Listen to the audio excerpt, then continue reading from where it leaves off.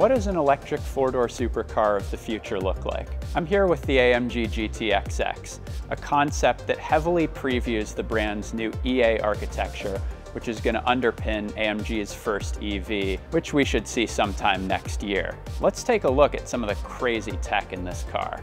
Walking around to the side, one of the first things you'll notice is these wild active aero wheels. These flaps on these can actually open up to cool the brakes and close up for optimum aero. Now, the drag coefficient on this car is 0.198, under 0.2, with side view mirrors. That's pretty unreal. And you can see here at the front, this pass through. There's also active aero elements in the grille, and you just swoop down this wild, steeply raked back all the way to the long tail here. While we're over here at the back of the car, check out these jet fighter-like round taillights, and actually a display here used to communicate from the inside of the car to the outside of the car. You can put, whatever you like on here. We've got AMG right now. They can also display the percentage of the battery while the car's charging, as well as anything you can think up that you might want to show to the BMW driver behind you on the Autobahn. So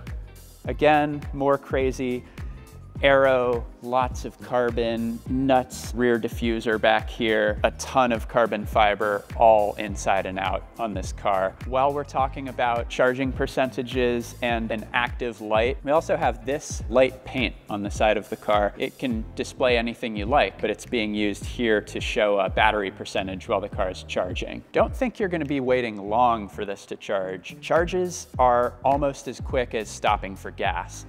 This vehicle boasts greater than 850 kilowatt charging. Not that the infrastructure most places can support that yet, but they're really focused on having a charging profile with a lot of area above 850 kilowatts. So this AMG GT XX has 1,340 horsepower. It can go 225 miles per hour, 360 kilometers per hour, and it can charge at 850 kilowatts for a wide section of the charging curve. All of those numbers sound completely insane because, well, they are. This car can add 400 kilometers of WLTP range in just 5 minutes, is what AMG is claiming. While we're over here, let's hop inside and take a look at the interior of the GT XX concept. So we have carbon bucket seats here and a sort of yoke style steering wheel with shift paddles. We heard some sound effects as we were being shown the car for the first time and as it was being unveiled that sounded an awful lot like a V8 engine. So I think we can speculate a little bit that this is going to have some classic AMG GT sounds when you get behind the wheel, possibly some version of a simulated transmission with the paddles here. This design in here is supposed to mimic a kill switch from an old race car.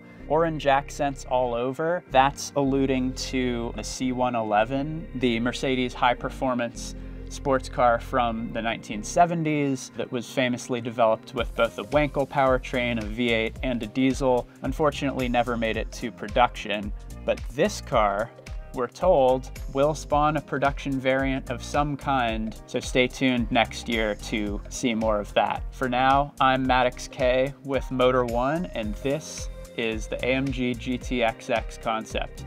What do you think? Let us know.